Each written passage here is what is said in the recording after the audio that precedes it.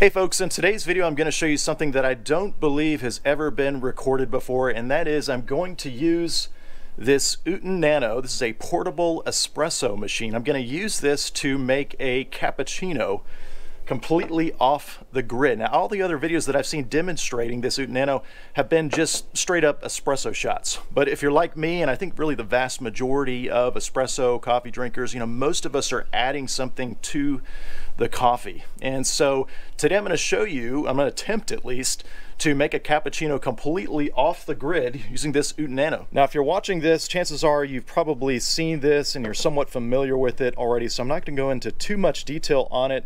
But what you're seeing here is everything that comes with the Outin Nano. You've got basically your filter basket for your coffee grinds. They also give you one for some pods there. I'm not going to make use of that myself. They give you a nice little scoop here and kind of a tamper, a dual purpose. And then you've got your portafilter that you got to screw on tight and your lid for the top. And they also give you this nice little cup here that you can brew into.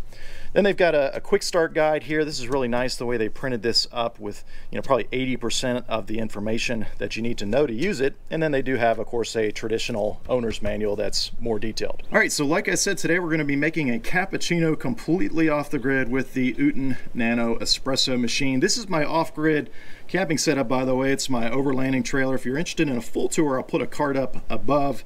But to get started with, let's talk about the coffee grinds here.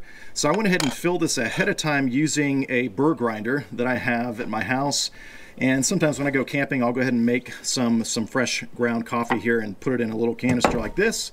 And then they give you a nice little scoop, and wow, this smells so good. I can't wait to try it. But they give you this little scoop here, and then you can use it as a tamper as well. They tell you to fill it to about 80%, and so you can see there that's about where I've got it right now.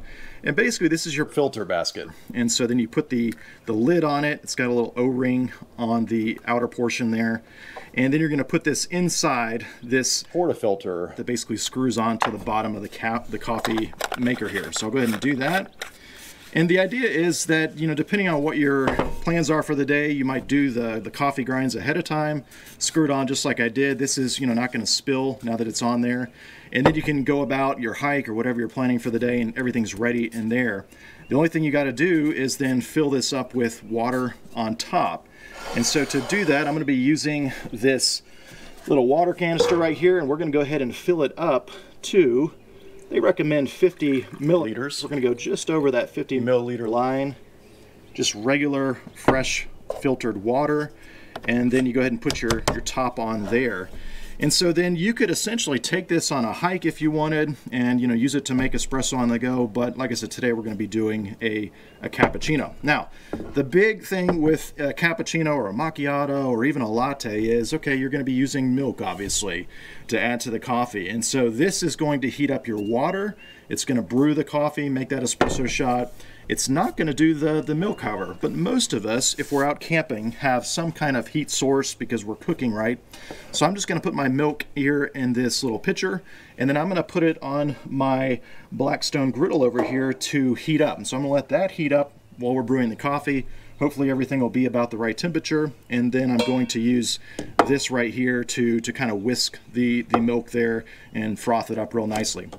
I'm also going to time it here so we can kind of get an idea of the time, and I'm going to use this cup to brew the initial shot into. So again, my water's cold here. Let's go ahead and hold this button down for 2 seconds. There it goes, and I'm going to start the time as well so you can see. And basically these lights are going to illuminate when it's all heated up. And so this is going to take a little bit because that water is cold. But think about it, this is pretty neat because this is all running off of an internal battery. It's completely off the grid, and it's actually going to heat up that water to the proper temperature, and then with the pump extract our espresso. So we're going to sit here and wait for it, and then I'll report back once it's fully heated up and ready to brew.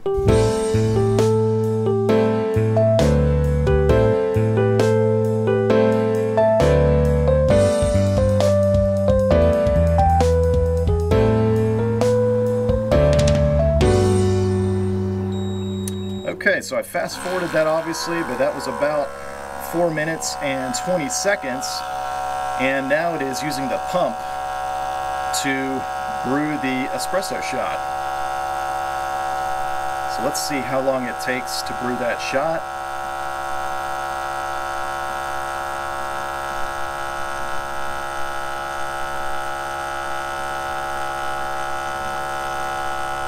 Oh, it smells so good right now.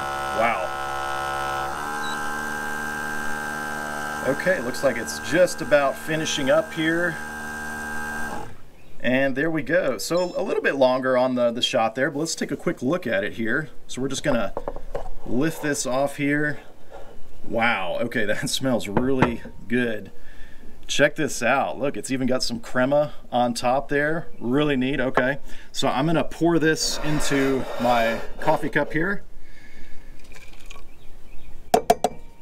And then let's see if my milk, it looks like it's pretty well heated up here. So let's see if I can froth this up. I've actually never done this before off the grid like this, so hopefully this will work here. You gotta be careful not to go too high and spill over the top. But I think, yeah, this is looking pretty good.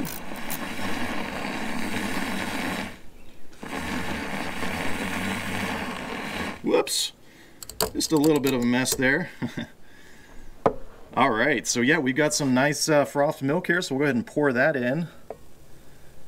And look at that, guys. Okay, so not too bad. Now, it smells absolutely amazing, but let's give it the taste test and see what it actually tastes like.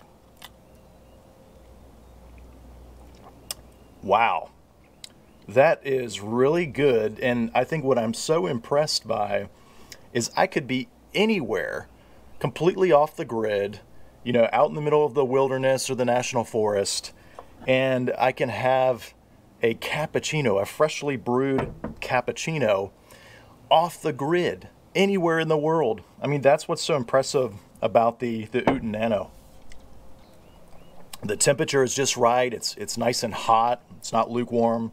And one thing I forgot to mention on the grounds, I've noticed after using this that it prefers the grounds to be just a little bit coarser perhaps than maybe your machine at home. And so I ground my coffee just a little bit coarser to get that espresso shot that you saw there, but this is really good. I'm really impressed. Well, I'm going to call that a complete success. You know, I'm really impressed that I was able to make a cappuccino, a really good tasting cappuccino, completely off the grid thanks to the Outin Nano.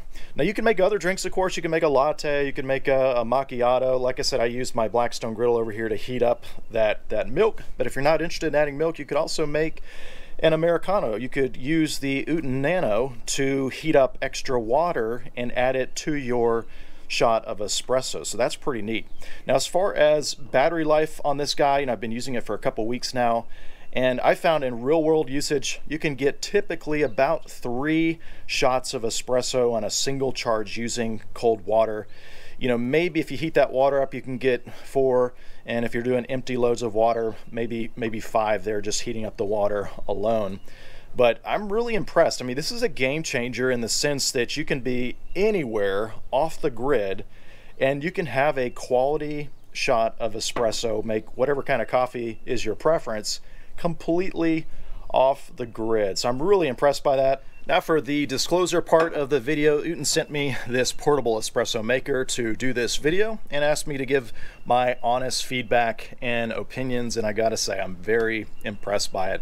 Now I'm gonna include a link to this portable espresso maker along with everything else you've seen in the video if you're interested in purchasing.